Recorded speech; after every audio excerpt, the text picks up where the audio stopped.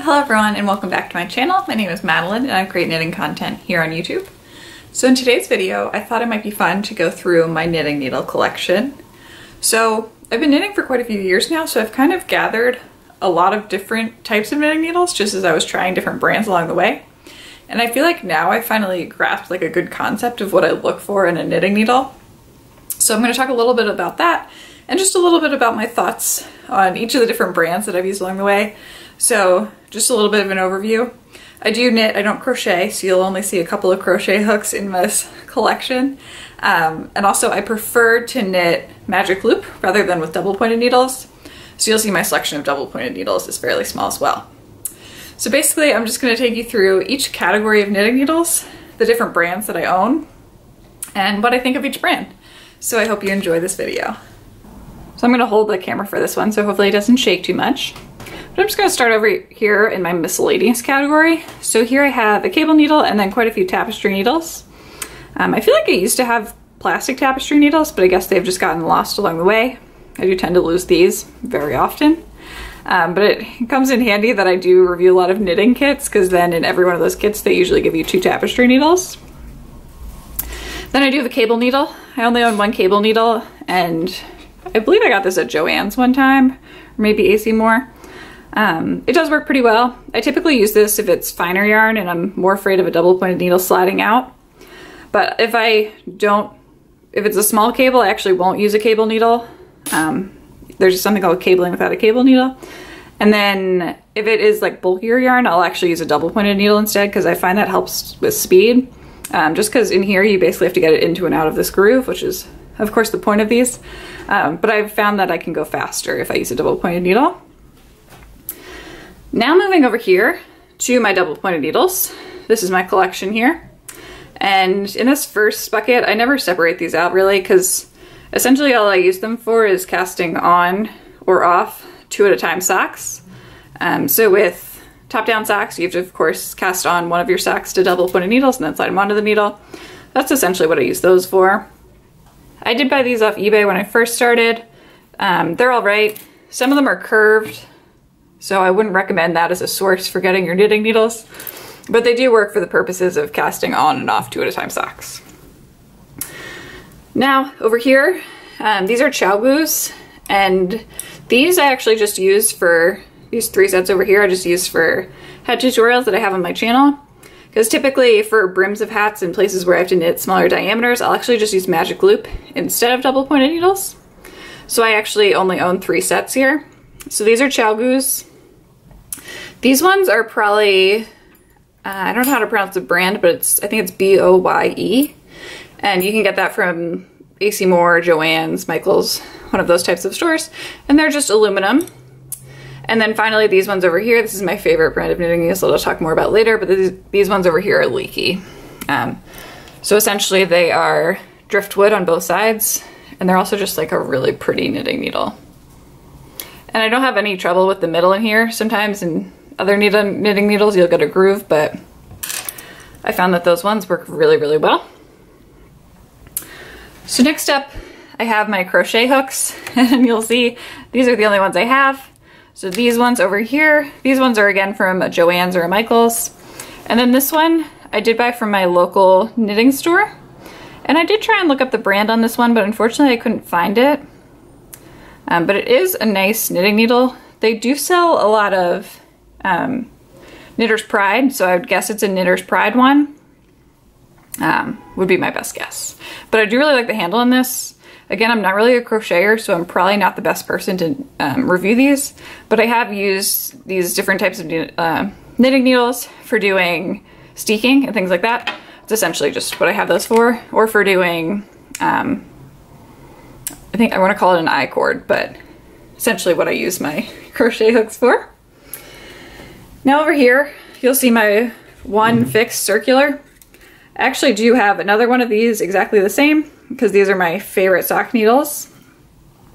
And the reason I have fixed circulars for my sock needles is just because you can't actually get interchangeable ones this small. So I knit my socks on US 0 knitting needles. I did initially use metal needles. I don't actually have those anymore because I've converted over to these ones. But these needles are Lykke size 0. I believe this is a 24-inch cord, and yeah, I love them. The downside to them is that you do break them, so I've broken 2 pairs. On one pair, I snapped it further down. On the other pair, it just started to splinter up towards the top. So actually what I ended up doing was to finish that pair of socks, I just actually took a nail file and I sanded down the top of my knitting needle. It actually worked pretty well, but after that I decided I should probably just get another pair. So I have this one, and then one that I'll show you later on, which currently has a pair of socks on it. I don't own many fixed needles anymore, but this is my one set. So these ones, these are that same brand I was talking about before. If we can get this to focus. It's Boye, size 8. So these ones are aluminum again, and this is a brand that you can get at your local craft store. For my different cords, I find that I'm always losing cords. So none of these I think are actually ones that originally came in the set. I have 2 of the 16-inch cords, so these are good for hats. And then this looks like about a 24-inch cord right here. And now these are my most used knitting needles over here. This is my interchangeable sets. So this set right here is basically like the first big purchase into knitting I ever made. Or actually I got it as a gift, so technically I didn't make it. But my parents gave it to me one year for Christmas. And this is the Knitter's Pride Karbons. So I think I actually still have the sheet in here. Oh, I just found more tapestry needles. So yes, this is what it looked like. Knitter's Pride Karbons, and it came with 9 needle tips, 4 cords, and then the little caps and everything that they usually come with. So essentially what they are is they're carbon fiber in the middle, and then they're just metal on the ends. And you'll notice that inside my set, I do not have 9 pairs anymore. And that's for a couple of reasons. First is that I lose them every once in a while. And then the second thing with this set is that they break. So I would, based on my personal experience, I would not recommend this set. So I can show you one that's broken. And this one actually broke probably a month ago, but I haven't gotten around to fixing yet. And the way I fix them is I super glue them. But so basically, since you do have the carbon fiber in the middle and then the metal on both sides, there's the potential for either the top to fall off or the bottom to fall off. So in this one, the bottom comes off. So essentially to fix that, I just have to super glue it back on. But then you basically just end up with a ridge in there, or you end up with too much glue and then it's a whole different issue. But I feel like when you spend that much money on knitting needles, you shouldn't have to worry about them falling apart, especially like that way. I don't know, maybe it's just me and I try and tighten them too tight or something. But this is definitely not the first one that it's happened to. It's probably actually about the 3rd or 4th one. So yes, these are not my favorite knitting needles. That's the first thing about them. The second downside to them, so let me pick out a couple that this happened on. And I sent them an email a while back asking if you could get replacements, but I never heard back. This is a good example, and then this one's a good example. But if you look at the tips of them, you can see how it's not flat right there. So see how there's a dip down and then the metal comes up? So that's one of them. This one's another one. This one's actually probably one of the most extreme. You can see that there's like, I can get my nail caught there. So that's really frustrating when you're knitting because the yarn gets caught there. So I wouldn't recommend getting knitting needles where it's basically like a different surface at the top than it is for the regular needle. So yes, I do still have these knitting needles just because it's such a big cost to buy a new set of interchangeables. So I just basically figure that I'll slowly start replacing these with my new favorite sets as these ones kind of start breaking, or I just get too frustrated with the little tapering of them.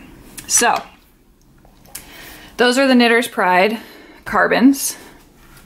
Then over here I have, these are additions to that set. So these are ones I've either bought because I didn't have the ones in the set anymore, or because they were sizes that weren't originally in my set.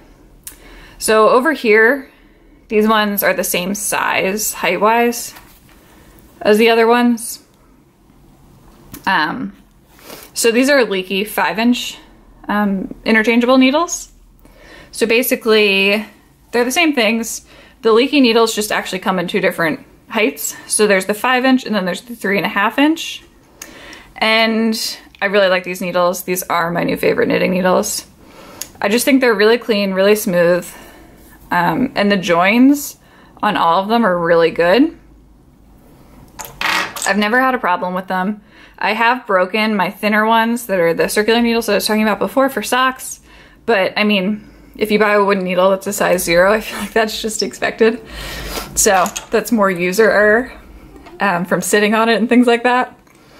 And then down here, these little 3.5 ones, these ones are great if you're knitting a hat and you want to do, so I actually found these out once I bought these, but if you have a 16-inch cord, it's actually a lot easier to knit a hat if you use these little tiny knitting needles than if you use the full-size ones.